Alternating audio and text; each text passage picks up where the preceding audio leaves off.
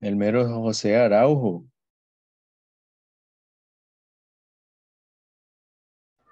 ¿Cómo estás, Carlos Mendoza? Aquí con calor. Así Hello, mismo good estamos por aquí. afternoon. Hi, teacher. Good afternoon. Hi, good Hi, afternoon. teacher. You Good today? afternoon. Good How are afternoon. you? I'm doing well. Yes, I know the weather is really hot, but I'm okay. It's so warm. Excellent. Oh, yeah, so I have a big fan, so yes, I'm okay with the weather. So, well, and what about you? How was your week? Did you have a good week? We have So a hard work week. a hard-working week. All right. Yes, I can imagine, right? So you have a lot of things to do. What are the activities that you do at work? What is exactly that you do? In my case, I am a supervisor. Oh, And I you're in work charge of in people and you have to send reports and all those things. all Uh, things. okay, yeah, I know. I can understand. Yes, it's kind of hard. And the rest of you, what do you do?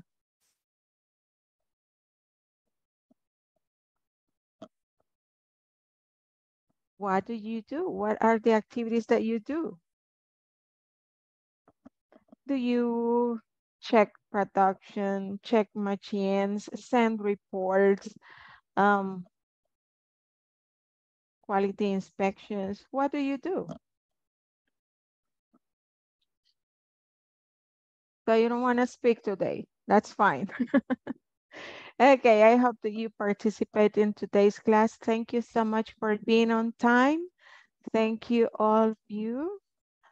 Let's see. Marlon said you cannot activate the camera. Okay. Okay, got it. All right. Thank you so much for being on time. I see that I just have 10 connected. We're missing 7. About the platform, do you have any questions? Preguntas con la plataforma. Sé que hubo un kind of misunderstanding. I know that it can be kind of confusing. Como les dije la vez pasada, puede ser un poco confuso la forma de trabajar. Acuérdense que estamos con un programa de becas.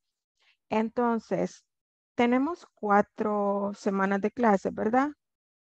Si lo vemos así. La semana pasada, pues fueron 2 días. Esta semana igual van a ser 2 días. Y de repente creo que la próxima semana, creo que solo es sábado, no sé, domingo, no sé. Creo que domingos no han agendado ninguna. Pero sí. Entonces, ¿cómo funciona el programa? Creo que se los han de haber explicado un poquito y también les mencionaba yo que en las clases nosotros vamos a cubrir una sección en cada clase y un poquito de la siguiente. Pero bueno, la clase pasada fue la primera semana, entonces tomamos un poco de tiempo para hablar de cómo funciona el programa, etcétera. Entonces solo cubrimos la sección 1. Ahora vamos a cubrir la sección 2, mañana la sección 3 y tendríamos que llegar al midterm exam. Pero administración les manda mensajes de que tienen que avanzar, ¿verdad? Tienen que adelantarse. No vamos como al mismo paso. ¿Por qué? Porque administración tiene que ver que usted esté avanzando, que usted esté adelante para, como les digo, para reservar sus becas para el siguiente módulo. Entonces, no pueden reservarle una beca a alguien que no ha hecho nada en la plataforma. Entonces, por eso se les pide que se adelanten. Y respecto a, comentaban de que no se han explicado los temas, pero ahorita les voy a compartir la plataforma. Creo que ahorita ya pueden ver mi pantalla, ¿verdad? Entonces aquí está la explicación de los temas. Watching your back, esta es la sección 2, lo que vamos a hacer ahora. Y aquí van viendo en español, ¿ok? Lo que se está hablando en el video, pues por si de repente es muy rápido el video o la pronunciación les da problemitas, aquí está en español. Entonces escuchan, ven el video y ya luego hay otro video en el cual se les explica el tema this and this, que es lo que vamos a ver ahora, ¿verdad? Entonces, luego de estos videos, aquí hay una tarea, ¿ok? Esta tarea es lo que ya se explicó en estos dos videos.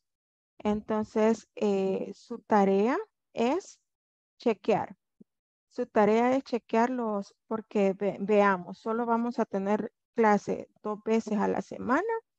¿Creen que eso es suficiente como para aprender de verdad? Mm, quizás no. Entonces su tarea es entre semana. Yo sé que a veces tienen turnos de noche, creo, a veces de día, pero de repente entre semana tienen que ver los videos y trabajar los ejercicios. Luego explicamos aquí en clase, ahondamos más y practicamos. Así es como funciona. Y se tienen que adelantar por lo que ya les decía, por las reservas de sus becas para que puedan seguir en el siguiente módulo.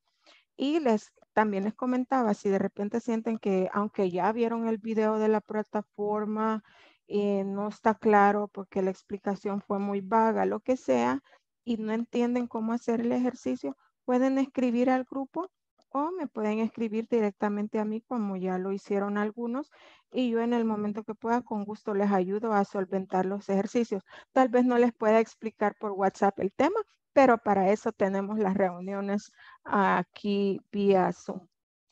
¿Tienen alguna pregunta o alguna duda con algún ejercicio o con lo del programa en sí antes de comenzar? En mí había un problema, fíjese. Ven, Yo, Ok. había un problema. Supuestamente íbamos a llegar, yo tenía entendido así, ¿verdad? Yo me confundí. Íbamos a llegar hasta la sección 12, el inicio, parece. Eso es lo que dijimos la clase pasada, ¿verdad? Si Ujú, no me equivoco. Pero después nos mandaron lo que es una imagen donde decía que tenía que estar terminada sección 1, sección 2, sección 3 y un medio examen que estaba ahí, si no me ujú. equivoco. Pero yo me confundí, hasta ahora me mandaron un mensaje como que si yo no había hecho todo eso, y sí no lo había hecho porque estaba confundido, yo pensaba de que solo hasta ahí íbamos a llegar. Entonces me cayó un mensaje diciéndome de que me pusiera al día, ¿verdad?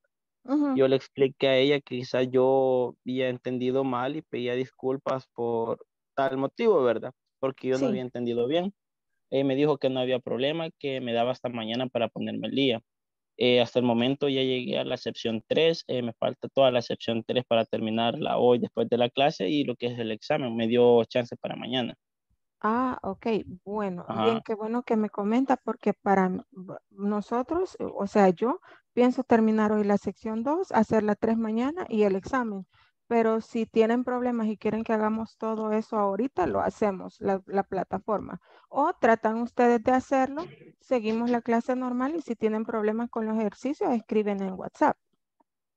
Sí, igual yo tuve un problema para avanzar y yo le escribí a ella, a la persona que me dijo, ¿verdad? Me mandó Ajá. eso y me ayudó en un ejercicio y pues ahí estamos ya al día, se podría decir, ¿verdad? Porque ahora, hoy, después de clase, pondría al día con los demás compañeros. Ah, ok. Muy bien. Ah, ok, gracias. Dani, dígame. Buenas tardes a todos. Buenas tardes. Yo pienso de que lo que el muchacho dice, Marlon, tiene mucha razón, ¿verdad? Em, y lo que usted comentaba que sería bueno continuar donde nos quedamos y mañana avanzar la parte 3 para que no nos vayamos a confundir, ¿verdad? Y seguir el mismo hilo. Eso. Sí, porque si nosotros hacemos la sección ahora la 2, mañana la 3, nos quedan las siguientes 4 clases para dividirlas entre la sección 4 y la 5. Y así nosotros vamos tranquilos con los temas, aunque ustedes ya van corriendo con los ejercicios, ¿verdad? Porque eso, pues así funciona el programa, lastimosamente, por lo que ya les comento, ¿verdad? Porque es para la reserva de las becas, para tener su cupo disponible para el siguiente módulo. Entonces, por eso les piden que vayan así como un poco a la carrerita con los ejercicios. Y ya les comento, si de repente usted no entendió un ejercicio o la explicación, anoten las preguntas y aquí en la clase yo tengo suficiente como para explicarle, ¿verdad?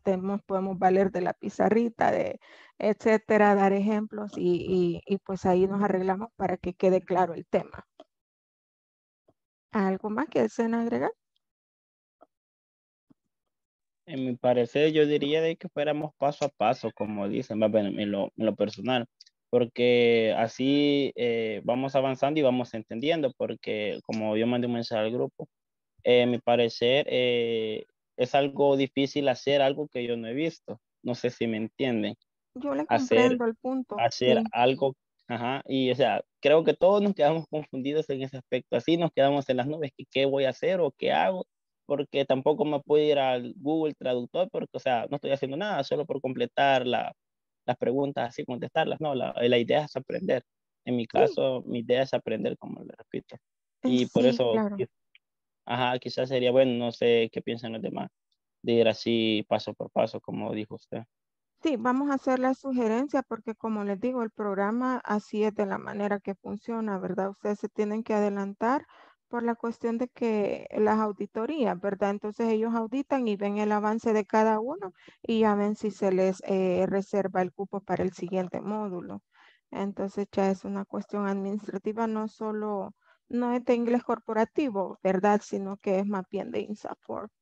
Entonces son los procedimientos de ellos, pero sin embargo, pues de repente se hacen las sugerencias y pues esperando que las tomen en cuenta. ¿Algo más que desean agregar?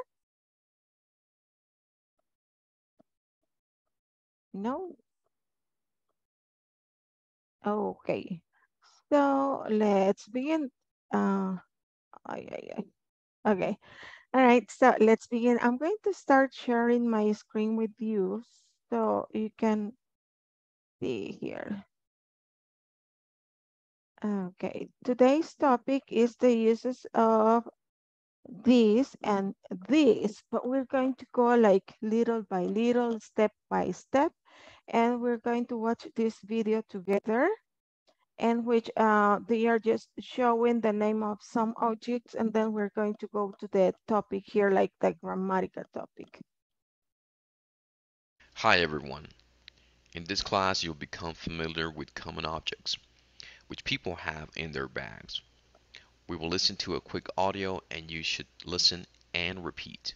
An address book, A hairbrush. a wallet, Sunglasses. a CD player, A camera. keys, A cell phone.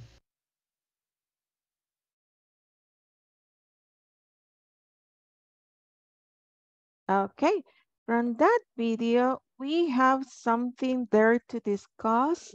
Tenemos algo que discutir ahí y que vamos a ampliar acá. Okay, so the objective was to learn the name of some objects that people usually have in their bag. But what do you notice here? It says a hairbrush, a laptop, a cell phone. Then we have here sunglasses, keys, an umbrella, a wallet, a camera. What did you notice? ¿Qué notaron ahí o qué ven ahí como para discutir en los nombres de esos objetos?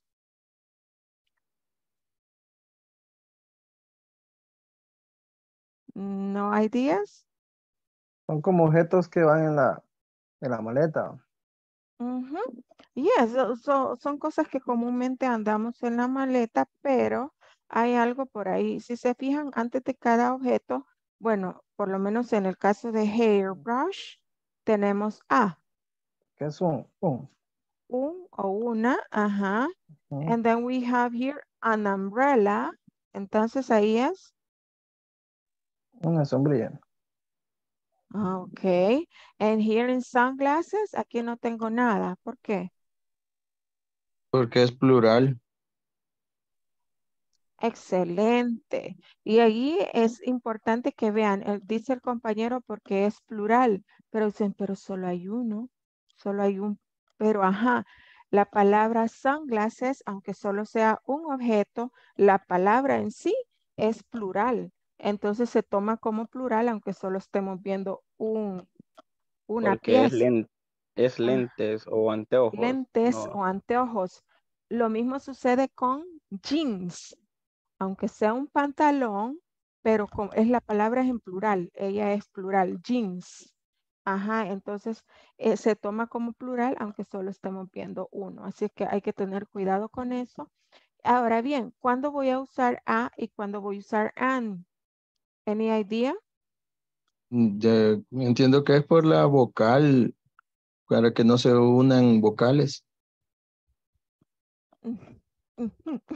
Ok, ajá, esa es como la idea, como lo más fácil, pero aquí por eso les incluí este cartelito. Porque sí, compañero, estamos bien y esa es como la idea en general, es fácil, decimos, va a depender si antes va una consonante o vocal, pero véase que dice sonido, ¿ok? Sonido, tiene que ver con el sonido. Ahorita vamos para allá. A o an, estos dos artículos significan lo mismo, un o una. Ambos significan lo mismo, un, una, lo mismo. A puede significar un o una. An también puede significar un o una. ¿Ok? Y solo lo voy a utilizar cuando me refiera, claro, a un objeto en singular. ¿Ok? Y dice, a and an have the same meaning. Tienen el mismo significado. A and an are indefinite articles. The difference depends on the sound that begins of the next word. Ok, so depende el sonido con el que inicia la siguiente palabra. Generalmente sí podemos decir, ok, voy a usar a cuando la siguiente palabra comience con consonante. Y la mayoría de veces así es. Veamos aquí a book, a car, a dog, a frog, a lemon, a truck. Luego decimos an si la palabra que sigue comienza con vocal, como dice aquí, vowel. ¿Ok? An apple, an egg, an insect, an orange, an umbrella, an actor. But veamos aquí en red, be careful, vamos a tener cuidado. Be careful. The sound of the letter is important. ¿Ok? El sonido de la letra es importante. Por ejemplo, aquí tenemos a house. Ok. Entonces, a, diríamos que estamos usando a porque la siguiente es consonante, la H. Pero aquí también es consonante y estoy usando an. Escuche cómo suena. A house, an hour. Las dos comienzan con H, pero aquí el sonido sí, el sonido es consonante. A house. Pero aquí en hour el sonido es vocal. An hour, hour. La H no suena. Entonces por eso utilizo an y dirían se unen dos consonantes, sí, pero el sonido de esta es vocal. ¿Ok? So tenemos que tener cuidado con el sonido.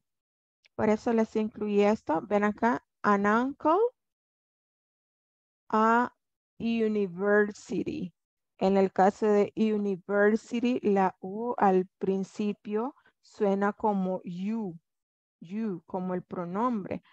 Y aquí, si se fijan en la de tío, an uncle, un tío uncle, uncle. Ahí sí la U suena como tal, como una vocal, ¿no? An uncle. So, en estos casos sí tenemos que tener bien en cuenta que es dependiendo del sonido. Consonant sound or vowel sound. Y así vamos a usar a or an. Questions? Esto se los mandé en su WhatsApp para que ya les queda ahí. Entonces no es necesario que escriban todo eso, pero pues ya les queda ahí por si desean darle una repasadita. ¿Ok? And now, the exercise. Tienen este ejercicio en su material. It's complete these sentences with a or an. So, articles. Aquí tienen articles. Vamos a usar an cuando siga, la palabra que siga empiece con sonido vocal, vowel sound. A when the next word begins with consonant sound. Aquí también nos especifica que es pues también pues be careful with el sonido. This is a book or an book? What do you think? A book. A book. A book. And number 3. Sorry, 2. Number 2. This is an eraser. This is an eraser. Number 3. This is A. an English book. An English. This is a marker. This is It's a marker. a marker. And number 5. This is A note. This is a notebook. a a notebook. notebook. Okay, a notebook. And number 6. This is This is a clock. this is a This clock. is a clock. Okay, so very well done. Any question with this? ¿Tienen preguntas? No questions? That's clear then. Okay, then we have a paperwork. Find and spell these things in your classroom. Well, we're not in a classroom, but yes, we can. This is a board. How do you spell board? B-O-A-R-D. Can you spell book bag? Let's see. Can you spell book bag? Marlon Alberto. Can you spell book bag?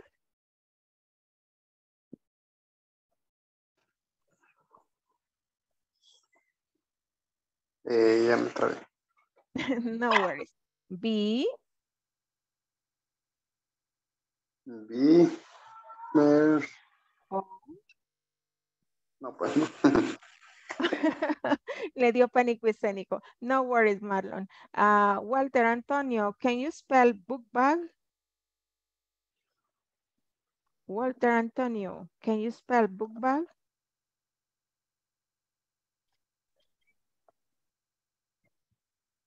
B-O-O-K. Okay. B. A.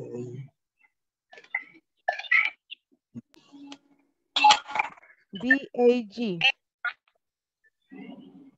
That's simple, right? Or you didn't practice the alphabet? No practicaron el alfabeto. Okay.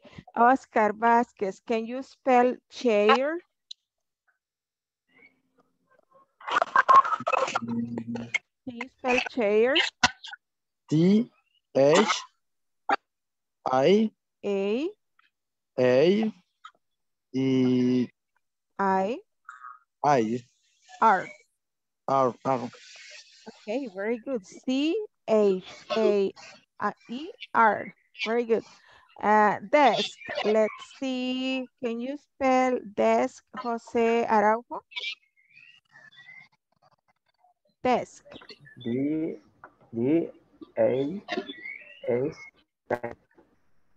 K. Okay, very good, Jose. Let's see. Danny, can you spell dictionary?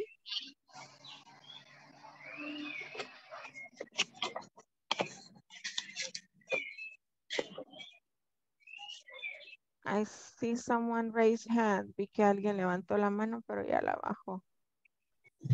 Yeah. Okay, volunteer to, okay, I have Marlon. Can you spell the dictionary? Dictionary.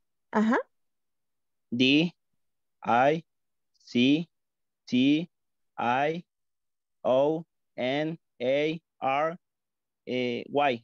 Excellent. Excellent job, Marlon. Very good. Volunteer to spell door. Door. Yo. Héctor Manuel, thank you. Es The or es la otra es perdón. R, excellent, R. D-O-O-R, excellent. Thank you, Hector. Eraser, I volunteer to spell eraser. Eraser. Marlon Yo Omar. puedo. Okay, Marvin, go ahead. ¿Cuál sería? Eraser. Eraser. Eraser. A, R, E, R, A, C, A, R. Okay, let's do it again. E, R, A, S, E, R. Excellent. Thank you so much. Let's see, a volunteer for map. Map. M-A-M. P, perdón. M-A-P. M-A-P. Excellent. Thank you so much. Now let's spell notebook. Volunteer to spell notebook.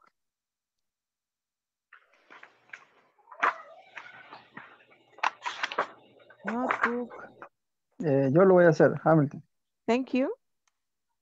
N-O-T-E-B-O-O-K.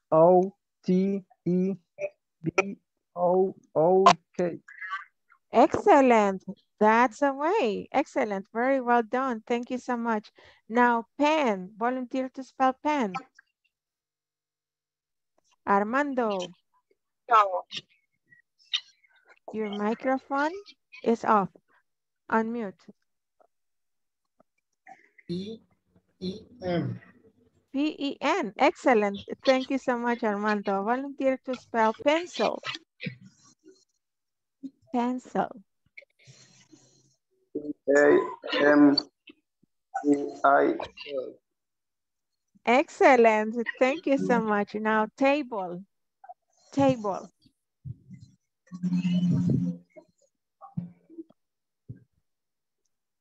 T-I. T-A. I couldn't hear very well. No escuché bien, como que se cortó un poquito. Can you say it again, please? E-A-B-L-L-A.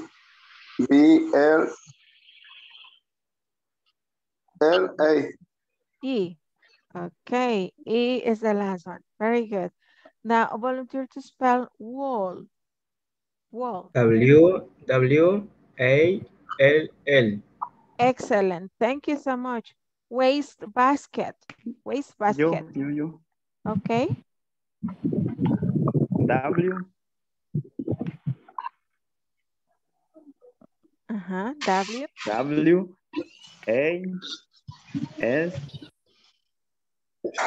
L. E. B.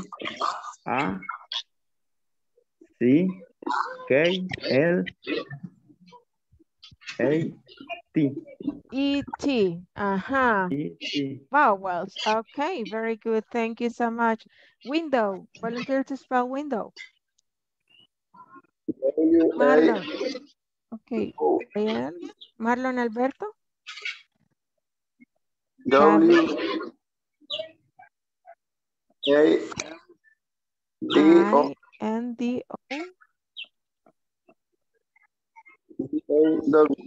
W. Excellent. Very good. Thank you so much, Marlon. Good. Now, listen, this is very important. Es muy importante que el spelling, ¿verdad? Lo más difícil creo que son las vocales, porque, nos confunde un poco las vocales. Por ejemplo, la E, ¿cómo decimos la E? Y. I, y la I. Ay. Esos son como las vocales más como confusas, pero lo que podemos hacer ahí es practicar, porque en inglés de verdad que el spelling es como el día a día.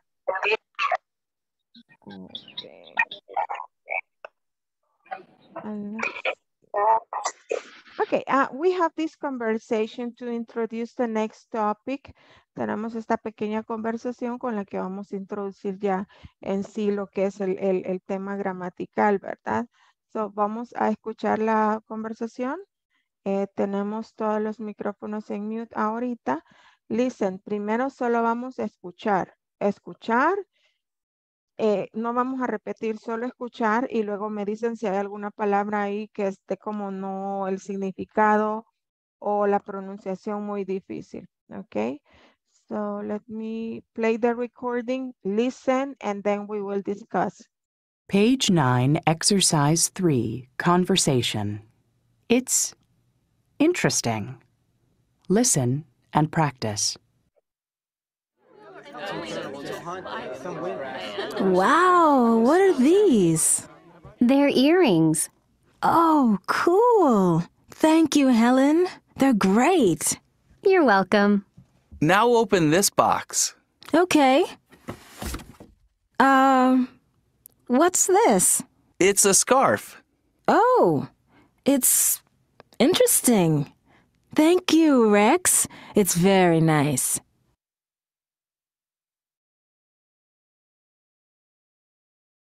Do you have any question?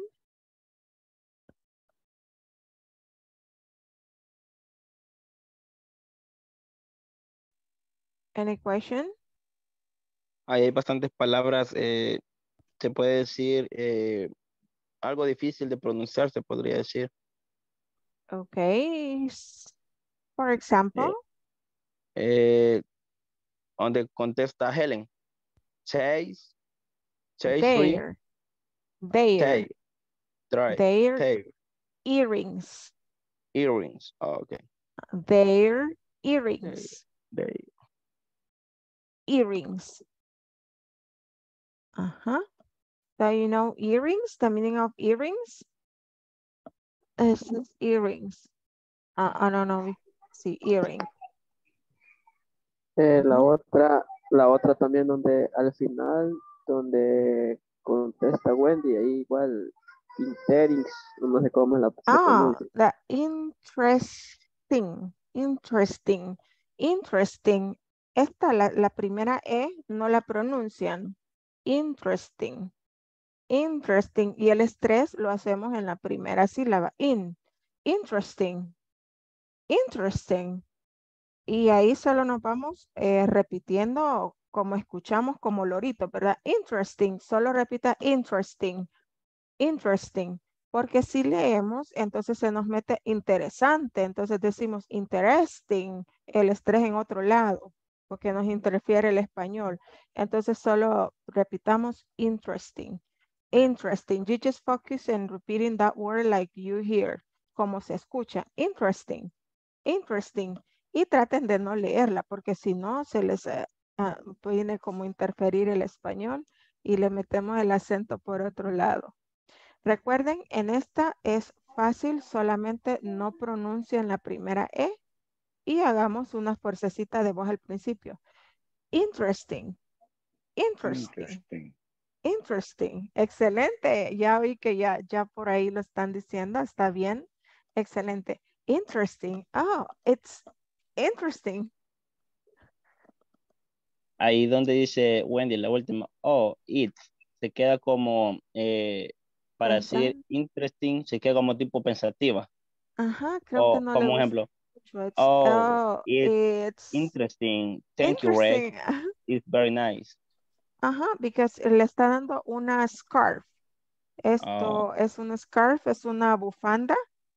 Y si ves como hecha como, está rara, toda colorida, yo no me pondría eso. Pero no le puede decir eso a alguien que le dio el regalo. Entonces como que, está interesante. That's a scarf. Scarf, recuerden la palabra scarf es una bufanda. Bufanda. Entonces pues como que no le gustó mucho, pero no le puede decir está fea. No, it's like different. Okay, any other question? También la otra que está después donde dice you're welcome es new open, pero las otras Now open this box.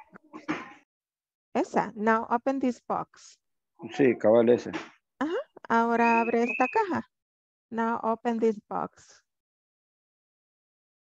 Ok, gracias. Okay, as you see, it's like they are celebrating a birthday. Parece que están celebrando un cumpleaños. Hay regalos. Entonces le dicen, abre esto, ¿qué es esto? ¿Qué es aquello? Ok. Time to practice. Vamos a practicar. Ahora les voy a poner el audio y voy a ir haciendo pausa. Acuérdense que la clave es primero escuchar y luego repetimos. Y les doy tiempo para eso, porque si queremos ir a la parte de la grabación, nos va a ser más difícil. Y acuérdense que la entonación es importante. Entonces, wow, estamos sorprendidos y luego hay una pregunta. Wow, what are these? Intonation. Me sorprendo. Wow. Pregunto, what are these? ¿Qué son estos? What are these? So remember, intonation is important. So let's listen and practice. We're going to do it with microphones off, and then we will do it with microphones on. Page 9, Exercise 3, Conversation. It's interesting. Listen and practice. Wow, what are these?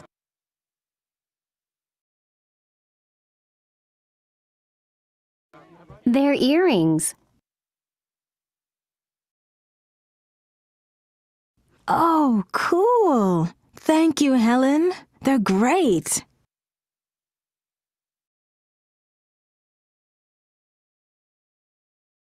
You're welcome. Now open this box.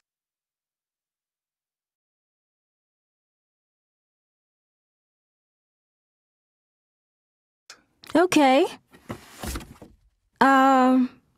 What's this?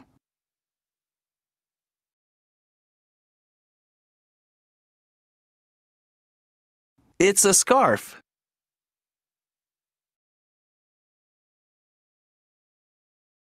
Oh, it's interesting.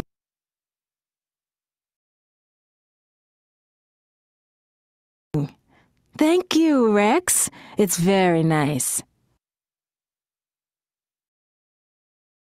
Let's practice one more time. Page 9, Exercise 3, Conversation. It's interesting. Listen and practice. Wow, what are these?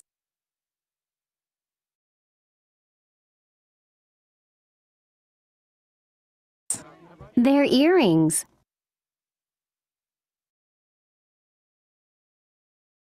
Oh, cool. Thank you, Helen. They're great.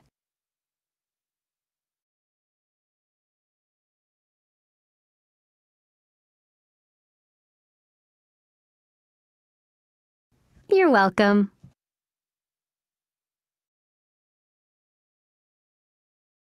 Now open this box.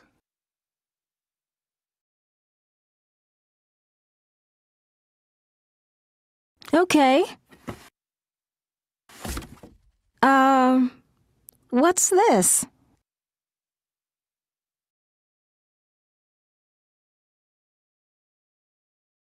It's a scarf.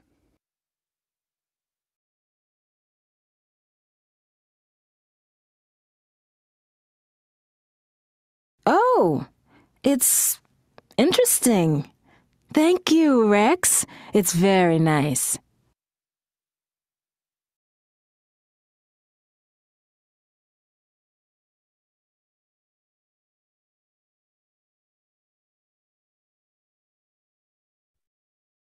Okay, volunteers to role play, 2 volunteers.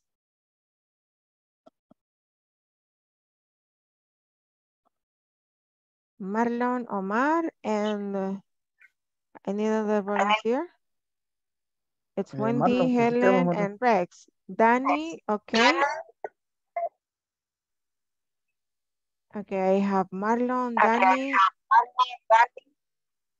We have another volunteer. Marlon Alberto. Okay, the two Marlons and Danny. Okay, so we need Wendy, Helen, and Rex.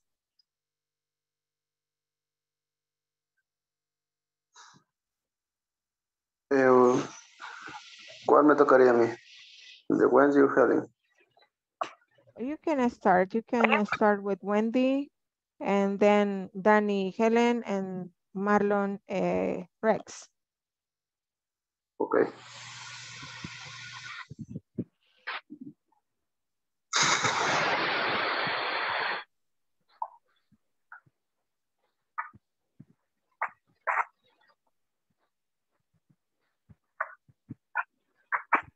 Okay, you can start. Ah, what are these?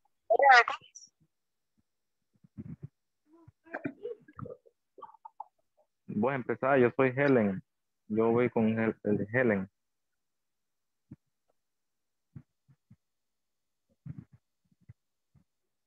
Empieza usted, Danny, y luego Marlon.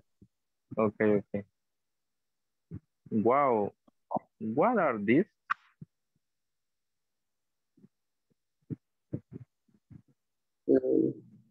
They raise earnings. Their earrings.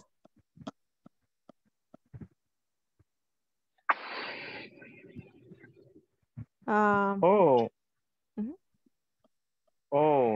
cool. Thank you, Helen.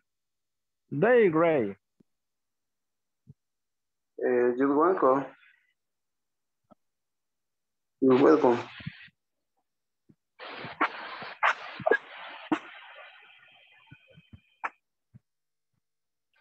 You're welcome.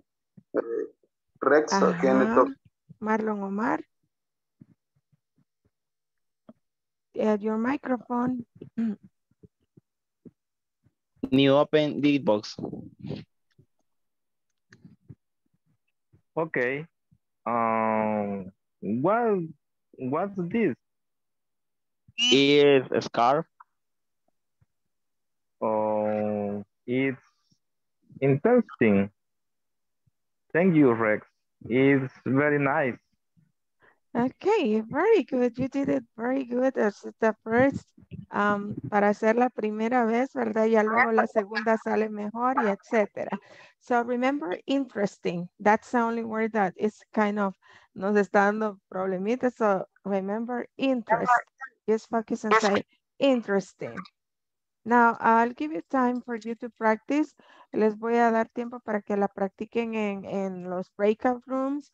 Marlon lo hizo muy bien. Creo que solo tiene pánico escénico. So, tranquilo, Marlon Alberto, tranquilo. You can do it. You're doing good. Lo está haciendo bien. Ok, so vamos a los breakout rooms a practicar la conversación. Le voy a compartir yo porque sé que a veces es un poco difícil desde el teléfono, etcétera. So no worry about that. Just the breakout rooms. Remember to click join or unirse. No sé cómo le pasa a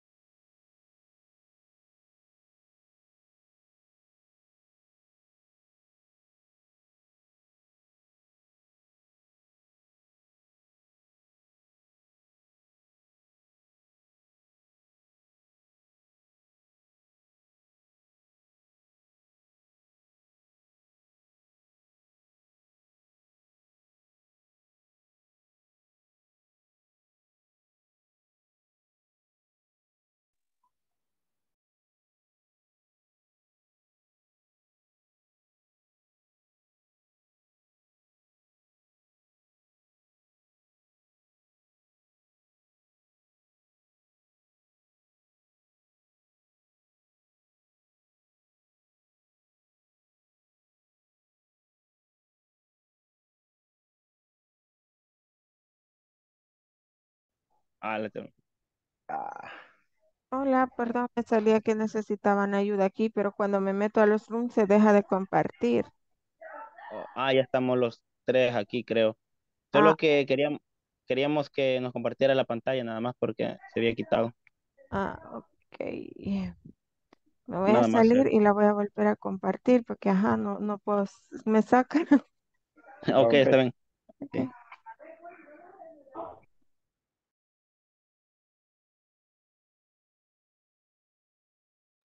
Do you have any issues in the breakout room? ¿Tienen problemitas en los breakout rooms?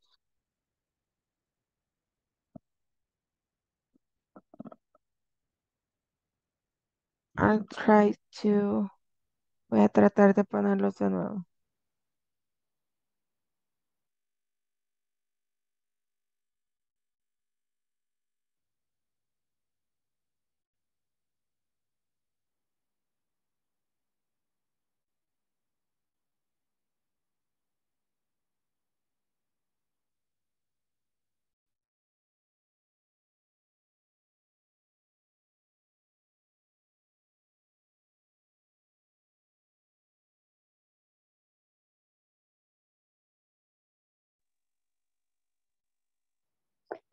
Araujo, vos me escuchás, Araujo.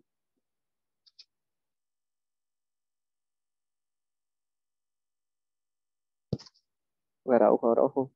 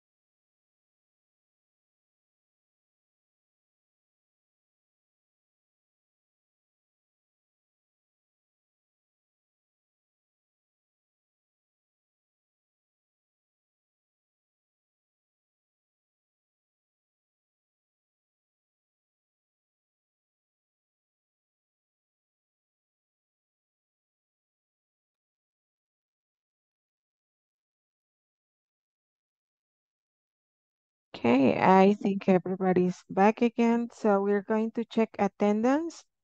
Creo que ya nos falta alguien. Creo que se salió.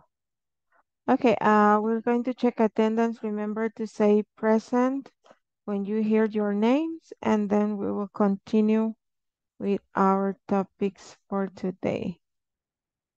So let's begin with Benjamin Antonio. Benjamin Antonio. Brian Henry Rivas.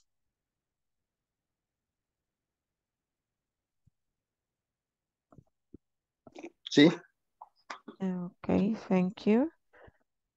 Carla Patricia. Carla Patricia Ramírez.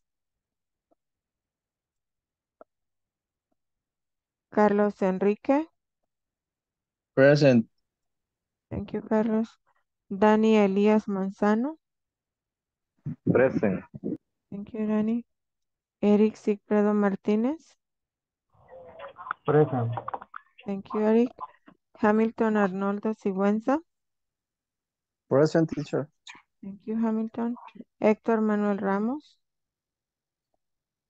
Present, teacher. Thank you, Héctor. José Alexander Araujo.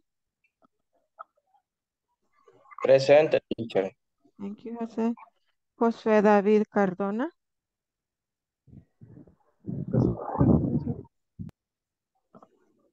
Josué David. Josué David Cardona. Thank you, Josué. Marlon Alberto. Present. Thank you. Marlon Omar. Present. Thank you. Marvin Arnoldo. Present. Thank you, Marvin. Oscar Alexander. Oscar Alexander Vázquez. Parece que no está. Ok. Oscar Armando. Present, teacher. Samuel Osvaldo. Walter Antonio. Present. Thank you.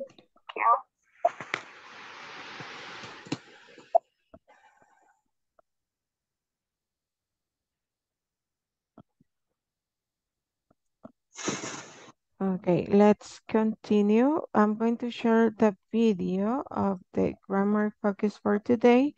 And this is about the uses of this and this. Let me share sound.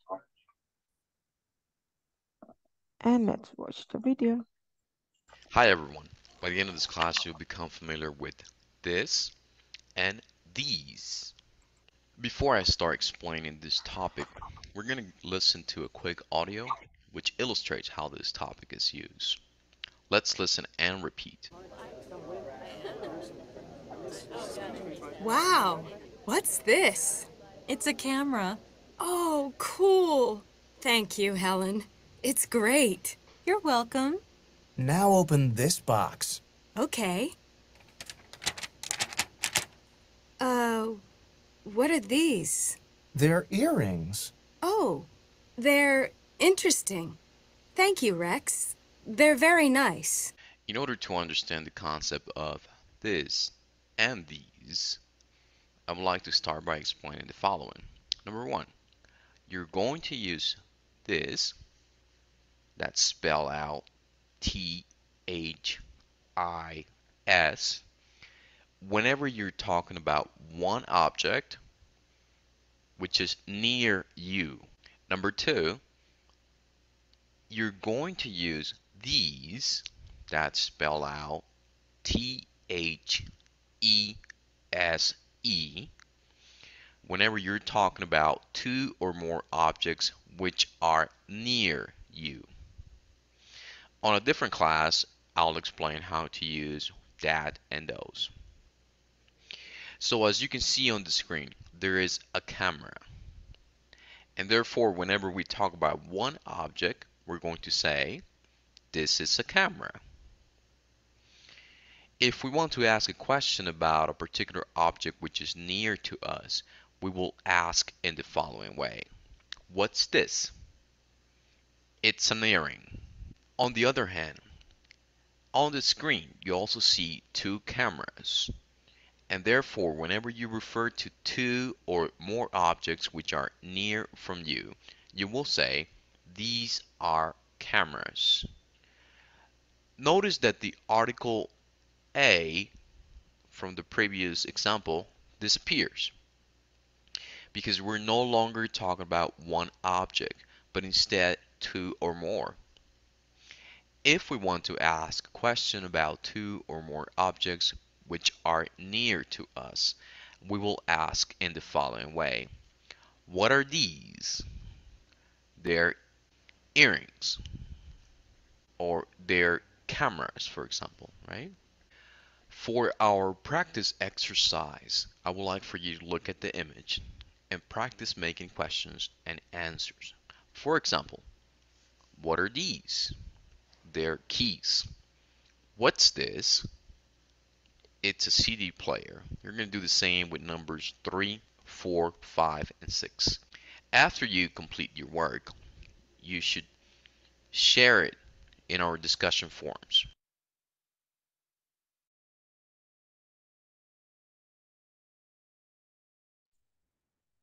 Ok, este video clear. ¿Cómo sintieron la explicación en el video? ¿Está claro? ¿Tienen preguntas?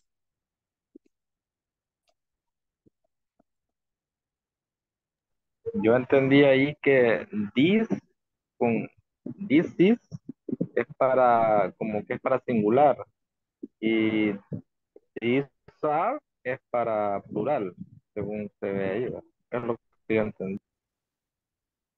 Yes, that is correct, Dani. Ujú. Ajá. So, as Dani said, como decía Dani, tenemos el this y this. ¿Ok? Se escribe diferente y la pronunciación también es un poco diferente. Cuando es para singular, this es más corto. This. Y el otro es this, this, this, this, this, this, this. ¿Ok? Entonces, ambos son para demostrar algo y ambos son para cuando los objetos los tenemos cerca, porque cuando los objetos están lejos es diferente. Por eso mencionaba en el video el that y el those, pero eso se va a ver más adelante. Ahorita nos vamos a quedar solo con los demostrativos para objetos que tenemos cerca. Entonces, esos son demostrativos. Este sería this is a clock. Estamos diciendo este es un reloj. These are clocks. Estos son relojes. Entonces, si estamos hablando en singular, entonces usamos is. Y si es plural, usamos are. ¿Ok? Esa también es otra diferencia. This is a clock. These are clocks. Y ponemos el noun en plural también. Y aquí dice, ambos son para near, singular, this, plural, this. Era lo que se explicaba en el video. Y luego, igual para las preguntas, vamos a hacerlas con what. What significa qué. Ok, si es plural, singular, vamos a decir what's this. ¿Qué es? What is? What's this? Y para contestar también se contesta con it's. It is. Y luego pues el artículo en singular, ¿verdad? Si es a or an earring. En este caso. Ahora, si preguntamos por en plural, what are these? ¿Qué son estos? What are these?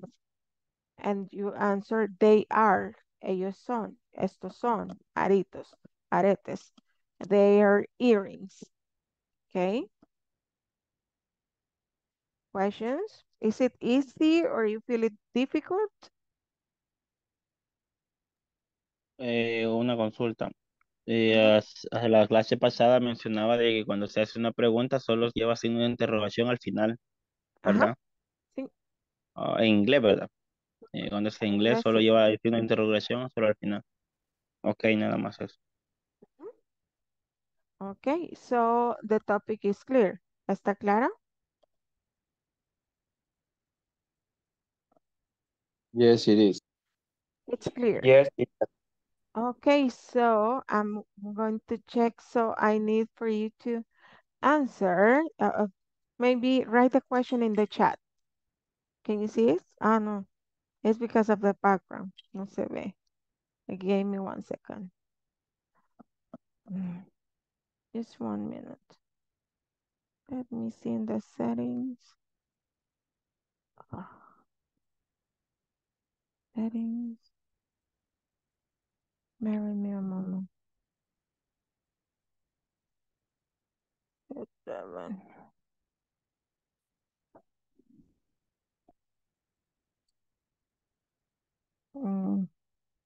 Let me stop sharing a while.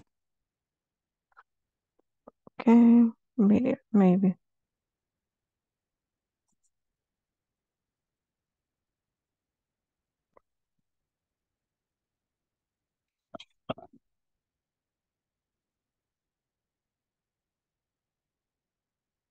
Mm.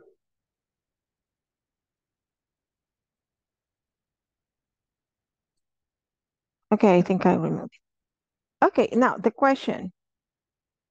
Can you see the object? Do you know how do we call this in English? These are keys. No keys. There are no keys here.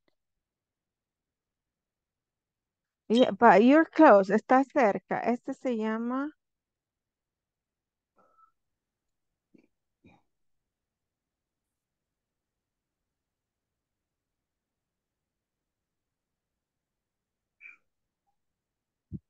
Okay, keychain. Keychain. Como decir llavero. Keychain. So, the question. ¿Cómo harían la pregunta? Can you write it on the chat? ¿Pueden escribirla en el chat? De acuerdo a lo que vimos en el video. ¿Cuál sería la pregunta? Write it in the meeting chat. What this? What's this? Excellent. Very good, Marvin. Vamos a escribirla en el meeting chat para que quede ahí. What's this? Ajá, porque remember que hay this y this. What's this? Excellent. Y ahora, ¿cuál sería la respuesta? Escriban la respuesta en el meeting chat.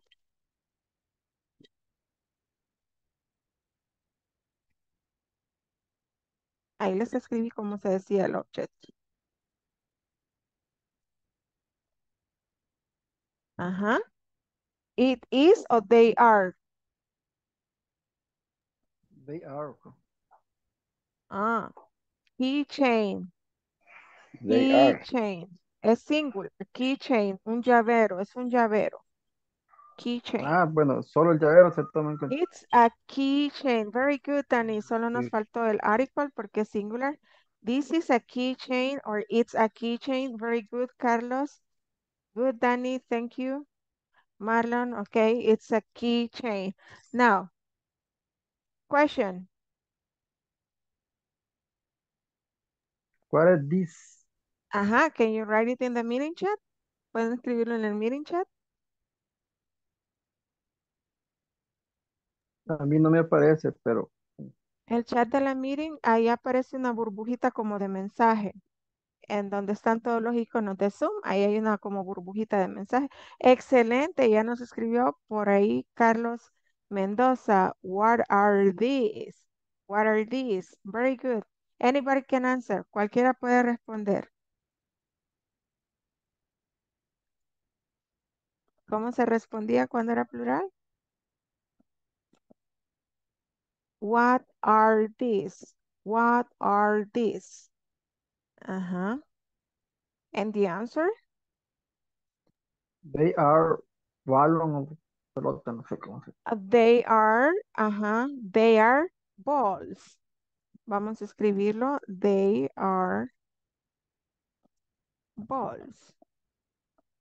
Ahí está. They are balls. Okay, what are these? José Araujo está bien. Okay, Danny, they are balls. They are balls.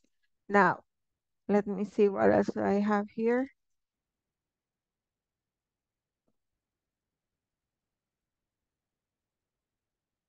Question. What this? Can you write What it? is pencil? What's What is this? pencil? What's What is pencil? this?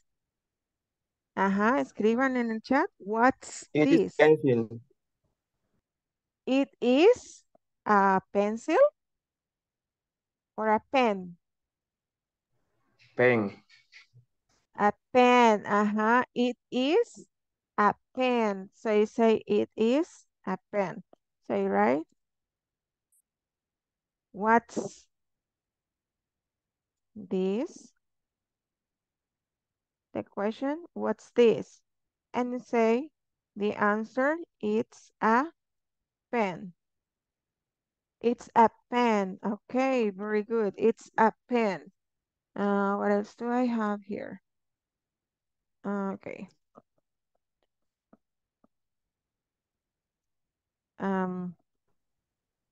What are? What are? What are? What are? Falta algo. What are What this? these? What are these? What are these? What are these? And the answer?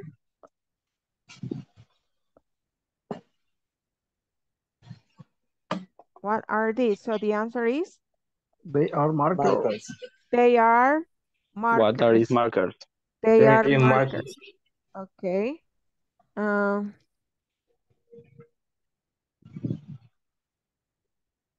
you know how to call this ID in English?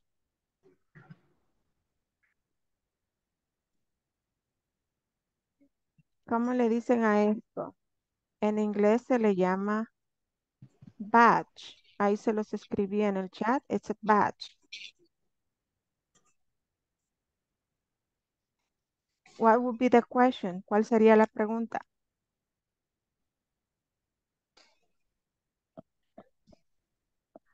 What is batch?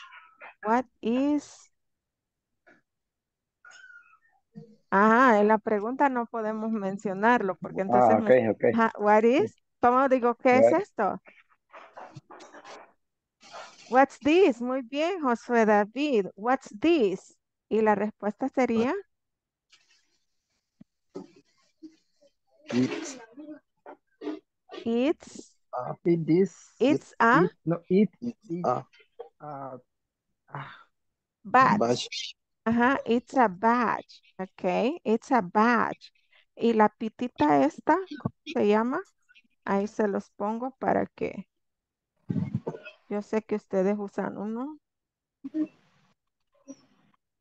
It's a lanyard. It's a lanyard. Así se llama la cosita esta en la que se pone el badge. Lanyard. Ok. It's a lanyard. Another question. ¿Con qué más podemos preguntar? Ok. Can you see this? What are they called in English? Se los voy a poner en singular. Dice. Now the question. No solo hay uno. ¿Cuál sería la pregunta? This is. No, the question, la pregunta. What are? What are these? What are these? Okay, very good, Josue. What are these? Now the answer? They are dices. They are dices. They are dices. Son dados, ellos son dados. They are dices. Y creo que ya no ando más en la cartera. Como no ando algo más aquí. Let's see.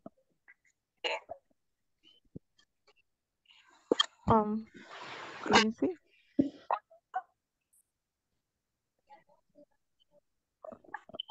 Question.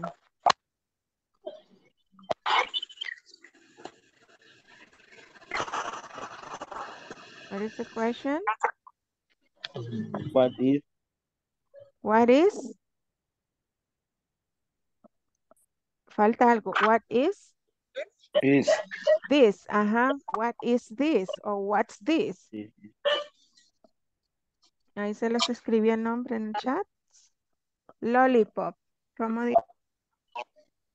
It's lollipop. It's a lollipop. Lollipop. Okay, very good. So you did an excellent job. And based on this, we have the next exercise. Luego tienen el ejercicio en su material. I think it's... Okay. It's here. Este es el que se les indicaba en la plataforma. El ejercicio es ir escribiendo la pregunta. Acuérdense, por ejemplo, en la 3. Podemos hacer la 3, solo déjenme ver si lo puedo hacer un poquito más grande. Creo que sí. Acá. Ok, ahí va. Now, texto. ¿Cómo nos quedaría la pregunta en la 3? Que la 1 ya está hecha. What are these? They are keys. Number 2, what's this? It's a CD player. So, number 3,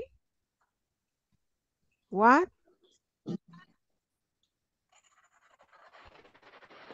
What is this or what are these? What are these? What are these? Ah, yes, it's plural. What it is? What it is? What are What it these? is? What? Ajá, porque son dos, ¿verdad? Ajá. What are these? And the answer? They are a back of back. They are, o lo podemos poner abreviado, they're, creo, book bags. Book bag. Okay, they are book bags or backpacks. Number 4, the question. What are these? What's What this? is? Or What what it are is? these? What it is? What is or what's this? Because it's singular. What's this? And for the answer? It is a clock. Okay. Algo importante, clock, sí, es reloj, pero le decimos clock al reloj como al de la pared, un decorativo, un reloj así se llama clock, pero el que usamos, ese se dice watch. Okay, it's a watch. It's a watch. Number 5. What is? What it? What's? What is? What is? What's this? And the answer? It's a cell phone. It is or it's a cell phone. Okay, it's a cell phone. Vamos a ponerlo aquí arriba. It's a cell phone. And number 6, the question would be? What are these? What are these? Muy bien, porque es una palabra plural. What are these? What are these? And the answer? There is sunglasses. It's a singlet. They are or they're. ¿Cómo se dice eso? Sunglasses. O sunglasses. Sunglasses. Sunglasses. They're sunglasses. Good. Now, creo que ya pues queda bastante claro el ¿cómo se llama? El tema de esto. But if you have any, tienen alguna pregunta o quieren que practiquemos más, you can let me know. No comments? Okay, so we can continue with the next video. And this is the where questions with be. So let's see. Let's watch the video and then we will continue practicing the yes, no, and where questions with be. Hi everyone. In this class, we'll learn how to form yes, no, and where questions would be. We'll start by listening to a quick audio program which illustrates how this topic is used.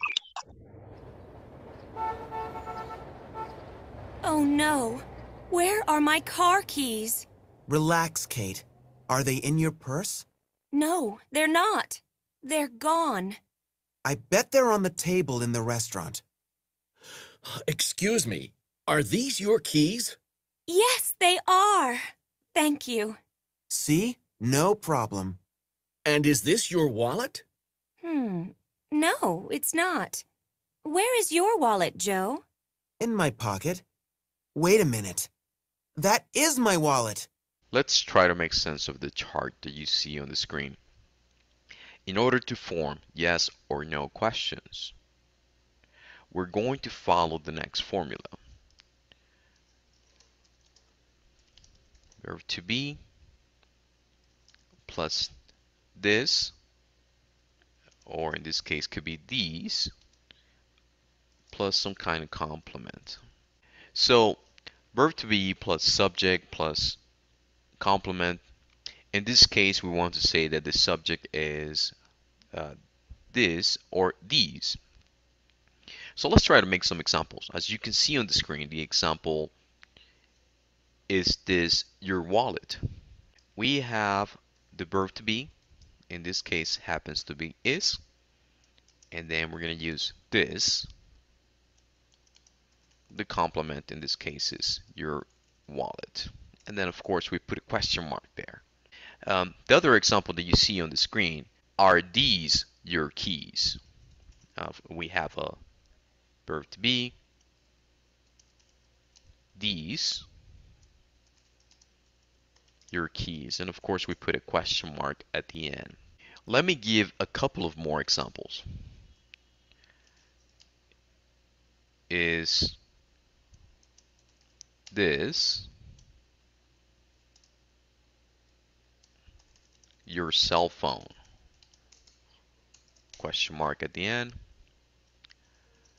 Are these your things? In order to answer this type of questions, you're typically going to answer with yes, it is, no, it's not. If it's plural, for example, yes, they are, no, they're not. Now that we understand yes or no questions with be, let's explore WH questions with be. We're going to follow a similar rule for WH questions. Let me go ahead and put that on the screen. WH word plus verb to be plus subject plus complement. The rule is very simple and it's quite similar as making yes or no questions. The only difference is that now we are adding a WH word. So what are WH words? Let me explain. We use WH words to get information from others. For example, who, what, when, where, how, why are some examples of WH words. Now let's put that rule into practice. If we look at the example on the chart, right, we can see the question towards the right hand side. It says, where is your wallet? So if we follow that rule, we're going to put a WH word plus the verb to be plus some kind of complement, wallet. And of course, we put a question mark there. Where is your wallet? Where are my keys? How are you today? Why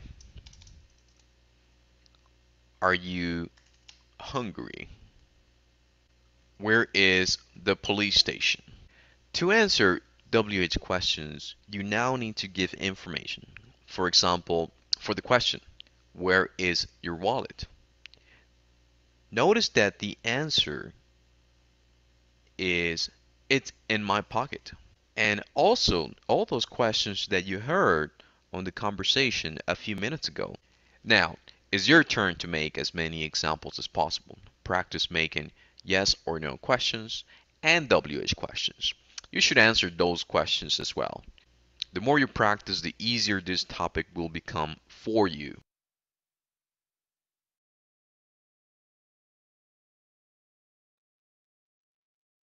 Okay, how is the video? Do you have any question or something to discuss about this video?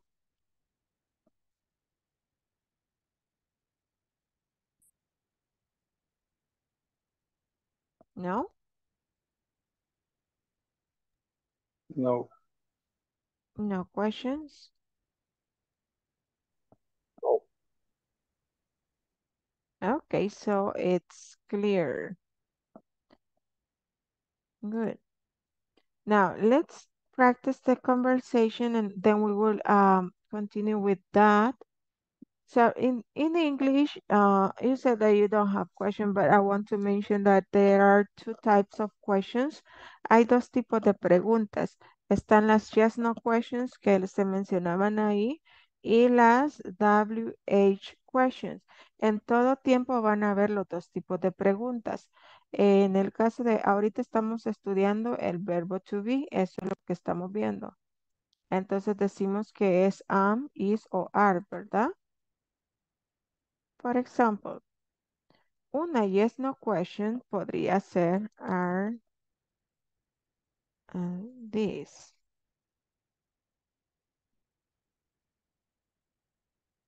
Okay, I am asking, esta es una yes no question. Are these your keys? ¿Son estas tus llaves? Y aquí están viendo these porque es plural, que es lo que acabamos de ver previamente, solo que ahora ya le estamos agregando una WH word, una WH question or a yes no question. So, preguntamos, are these your keys? Estas preguntas se llaman yes, no questions. En el caso del verbo to be es lo que va al principio, pero también hay con otros, ya vamos a ver más adelante, a veces empiezan con do, a veces con auxiliares, etcétera. Pero en este caso es cero estar. ¿Son estas tus llaves? Are these your keys? Si la respuesta fuera afirmativa, dijéramos yes, they are. Yes, they are. Y si fuera negativa, no. Si fuera negativa, no. They're not. No, they are not my keys. Pueden complementar, decir, yes, they are my keys. O no, they are not my keys. ¿Verdad? Entonces, por eso se llaman yes, no question, porque pues se contesta con un sí o con un no.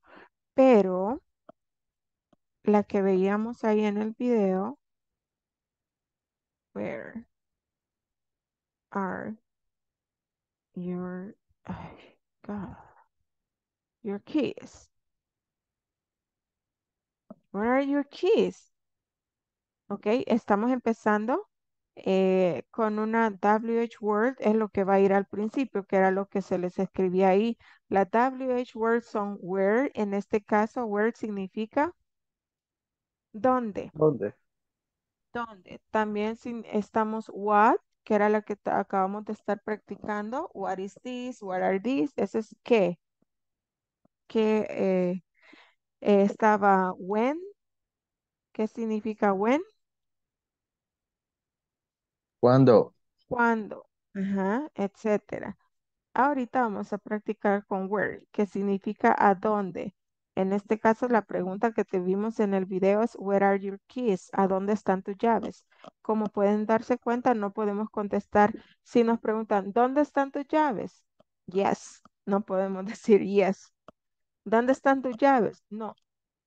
No podemos contestar así, por eso se llaman information questions. Tenemos que dar... This, teacher, Ajá. this information question have a falling pronunciation. Yes. The intonation is falling. Where are your keys? At the end, it's, where are your keys? And that's, are these your keys? So it's different. La yes, no question es para arriba. Al final se oye como que Rising. eleva. It's Ajá. rising. It's rising intonation. Are these your keys? Are these your keys? Y la otra es falling. Where are your keys? Siempre que empiecen con where, what, when, why, how, esas son las WH questions y esas las entonaciones hacia abajo. Es falling intonation. So, vaya, con esto, where are your keys? Oh, they are, ellos están in my purse. Están en mi cartera. They are in my purse. Okay. So, they are on the table. Están sobre la mesa. They are on the table. Entonces, damos la información. No podemos contestar con sí o no, a diferencia de las que están aquí arriba. So, en todo tiempo gramatical existen yes, no question y WH questions, que son las que vamos a practicar ahorita. And you said no questions. Recuerden, si preguntas pueden hacer, este es el momento. As there are no questions, so I'm going to share the conversation with you. Vamos a hacer la conversación un par de veces y luego a practicar con algunos ejercicios.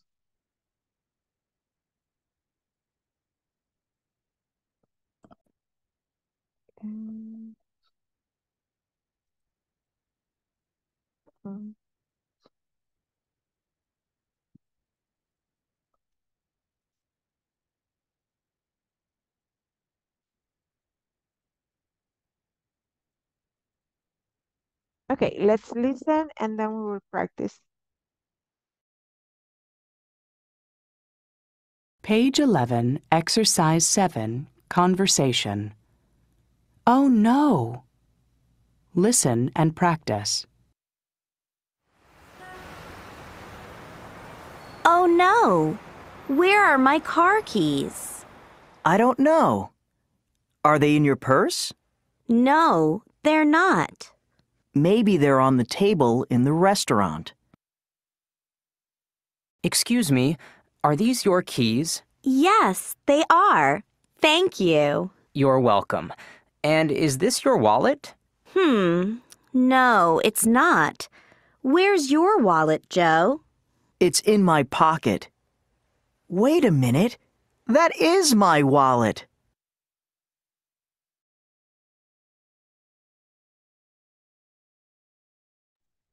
Okay, is there any question about vocabulary or pronunciation meaning?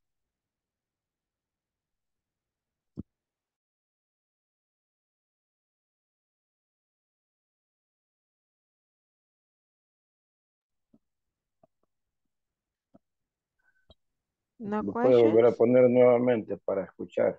Por Yes, favor. I'm going to play the recording again and you can practice at home. Lo voy a poner y lo voy a ir pausando para que de una vez lo practiquen y si hay alguna dificultad con alguna palabra la practicamos. Page 11, Exercise 7, Conversation. Oh no!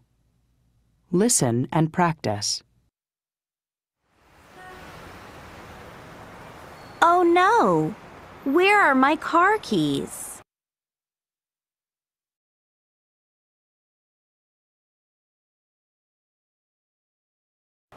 I don't know.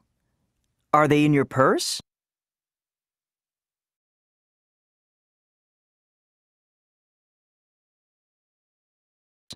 No, they're not.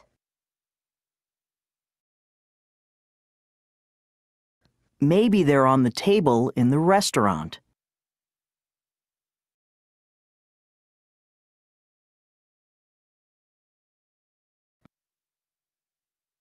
Excuse me, are these your keys?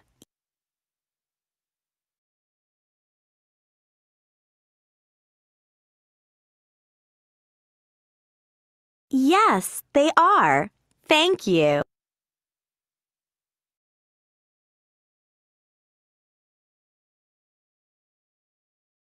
You're welcome. And is this your wallet?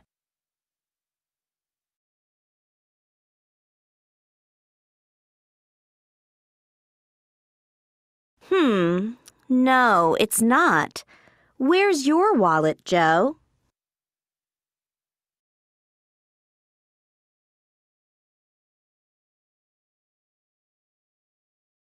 It's in my pocket. Wait a minute. That is my wallet.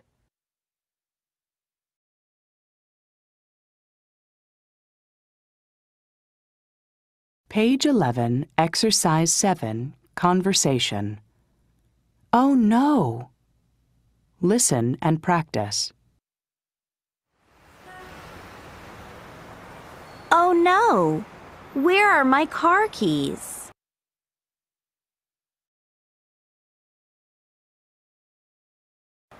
I don't know. Are they in your purse?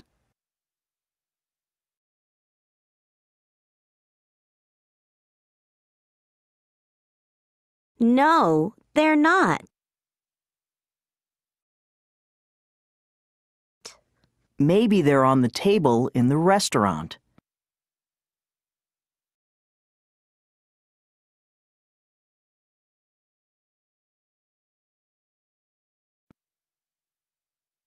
Excuse me, are these your keys? Yes, they are. Thank you.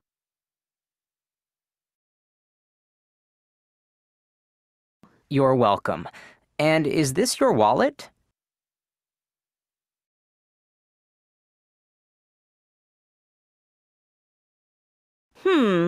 No, it's not. Where's your wallet, Joe?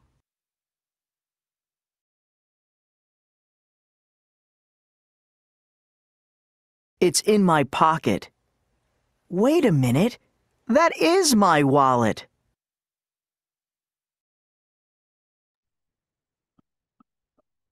Okay, so now that you practice the conversation, is there any question that you may have? Danny. Teacher, pronunciation en, en Joe, number 2, donde dice Maybe. maybe, ajá, esa pronunciación me cuesta un poco a mí, no a mí, ¿verdad? Maybe. Ajá. Maybe.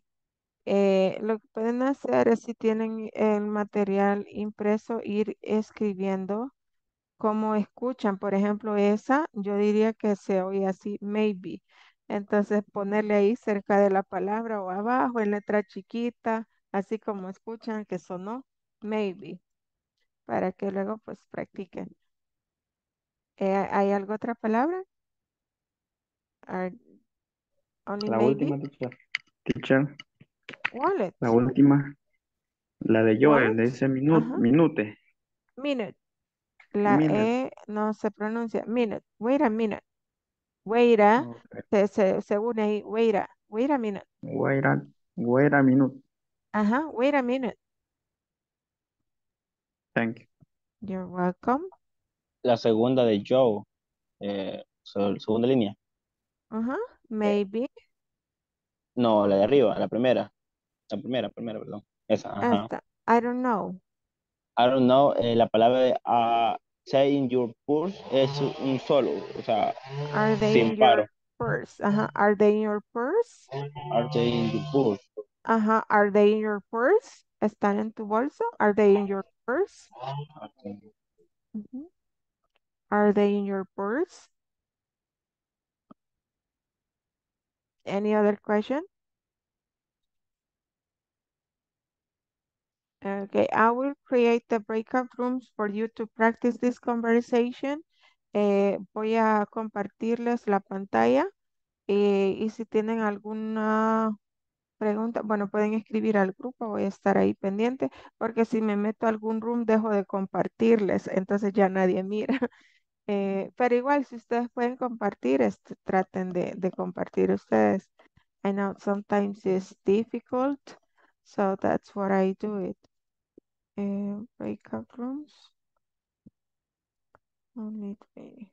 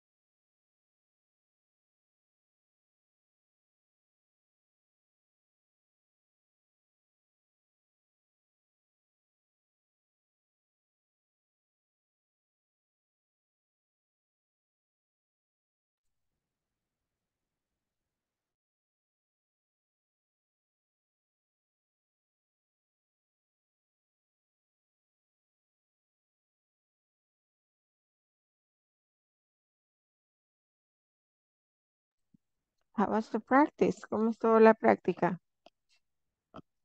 So? Very interactive and participate all the classmates. Fantastic. That's nice to hear that. And that's the idea, right? Esa es la idea, practicar y que todos participen, que se ayuden entre ustedes y pues es el único chance quizás que tenemos para practicar es durante las secciones, así que pues qué bueno que aprovecharon el tiempo. Voy a chequear asistencia una vez más, creo que ya están todos y luego pues seguimos con los últimos. Solo es un video más que de las preposiciones y pues ahí a que tengamos la dedicación de hacer un poquito de tiempo para los ejercicios que están en el manual, ¿verdad? Y también los de la plataforma. Eh, a ver, Benjamín Antonio, creo que nunca ha estado en clase. Em, Carla Patricia tampoco se ha unido, ¿verdad? Carla Patricia. Tampoco tengo a Oscar Alexander. Present. Ok, Oscar, gracias. Qué bueno que se pudo unir. Creo que a la primera que pasé no se había conectado todavía. Sí, ya estaba conectado, pero tuve un problema y me sacó en ese momento. Ah, ok. Bueno, ya lo puse aquí, present. Y Samuel Osvaldo. Samuel nunca se ha conectado tampoco, ¿verdad? No. Ok. Okay, so we practice this and then we have so you can see my screen now, right? Okay, after the conversation, you have a couple of exercises and in here, for example, the first one, aquí tienen estos ejercicios que son para que lo vayan haciendo en su manual, ¿verdad? Ahí los tienen. De ir completando. Acuérdense las dos tipos de preguntas. Esta, por ejemplo, sería una yes, no question. Y aquí nos falta el verb be. So we said is this your umbrella? ¿Qué nos falta en la respuesta? No. It's not. Ajá, no, it is not. No, it's not. Then the next question, these your keys? Sería. Excelente, excelente. Are these, porque es plural, ¿verdad? Vemos these your keys, entonces sería are these your keys? Y la respuesta que nos falta, yes, They. they. Solo el they, ahí está ya el are, yes, they are. Thanks.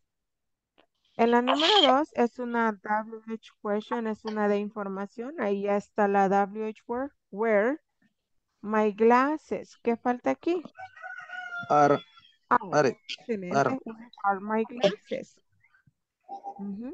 Y así tienen que ir completando en su tiempito. Pónganse por ahí a escribir si tienen impreso el material y si no, pueden ir copiando en su cuadernito. Esos son para que vayan practicando en casa. Y el último video que tenemos, me parece que es de las preposiciones de lugar. Vamos a escucharlo y ver qué nos tiene. Si tenemos preguntas, podemos hacerlas ahorita.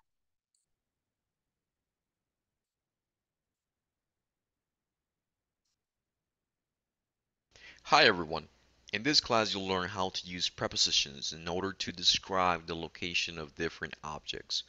You'll learn the prepositions in front of, behind, on, next to, and under. Let's start by looking at the images on the screen. The images illustrate the preposition and its meaning. Let's start with the preposition in. We will start with the example. The question is, where are the keys? The keys are in the box. The next one, where are the keys? The keys are in front of the box. Where are the keys? We can see the keys are behind the box. The keys are behind the box.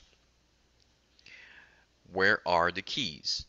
The keys are on the box. The keys are on the box. Where are the keys? The keys are next to the box. The keys are next to the box. Where are the keys? The keys are under the box.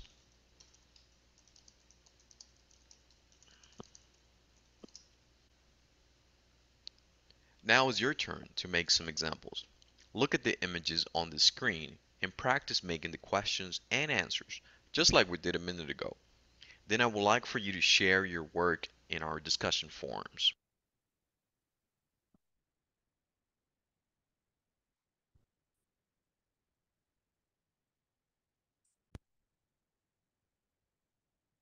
Okay, that was the video about the preposition of place. Esto es para nada más que explicar en dónde están las cosas para dar ubicaciones, ¿verdad? Y las preposiciones que tenemos son in, que como ven en el dibujito, in es para referirnos a algo que está dentro, in. Luego tenemos in front of, para decir está frente de, enfrente de, in front of. Okay, the keys are in front of the box. Now, behind es para referirnos atrás. Behind. ¿Cómo nos quedaría la oración aquí? The keys are behind the box. The keys are behind the box. Las llaves están atrás de la caja. On es para decir sobre, cuando está sobre de alguna superficie, encima de algo. Nosotros decimos encima, sobre. Entonces ahí la oración sería, ¿a dónde están las llaves? Where are the keys?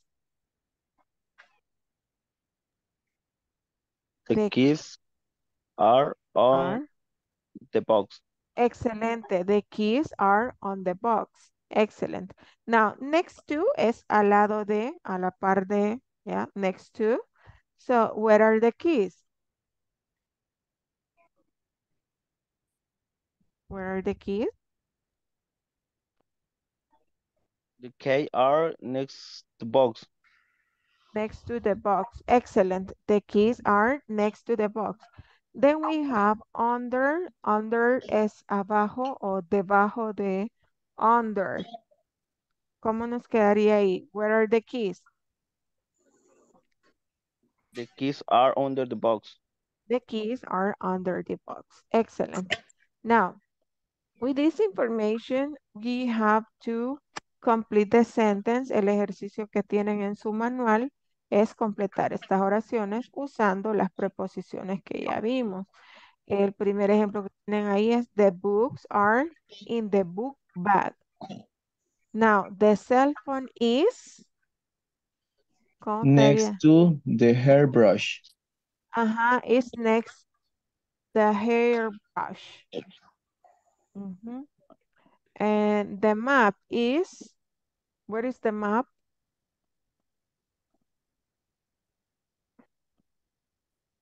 ¿Dónde está el mapa? Under the newspaper. The map is under the newspaper. Good. Now, number 4, the chair is...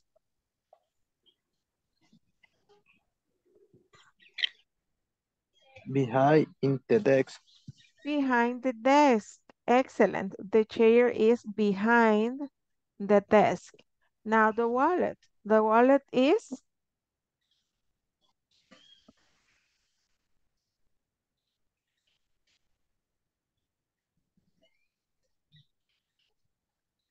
¿En dónde Under está the la? book. On the book or under the notebook? On the notebook Notebook. or on the notebook. Ajá, sobre el cuaderno. So the wallet is on the notebook. Now the sunglasses are